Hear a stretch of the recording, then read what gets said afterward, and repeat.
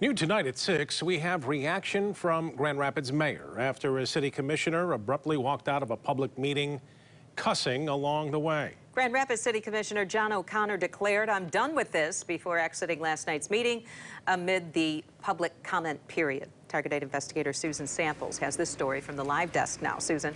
Mayor Rosalind Bliss ultimately adjourned the meeting, but not before Commissioner John O'Connor stood up and walked out, muttering, "I'm done with this expletive."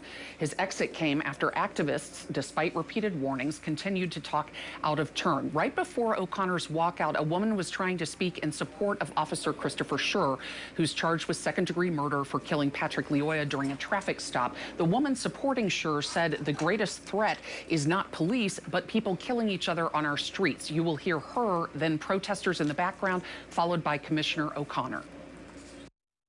Those terrorizing this community with robberies, violent crime, theft, assaults, and shootings daily. The very community itself refuses to take hold of the truth. Great job, guys. Good work. Ma'am, hold on. Hold on. Oh my God. Jesus Christ.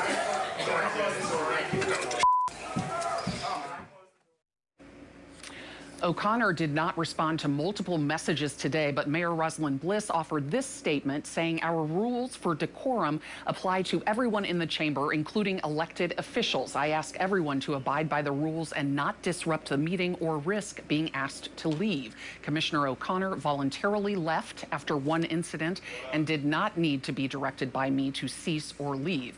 A voluntary departure is preferred by any person in the chamber that violates decorum. She went on to note the business portion of the meeting was over, so no action item was impacted by O'Connor's exit.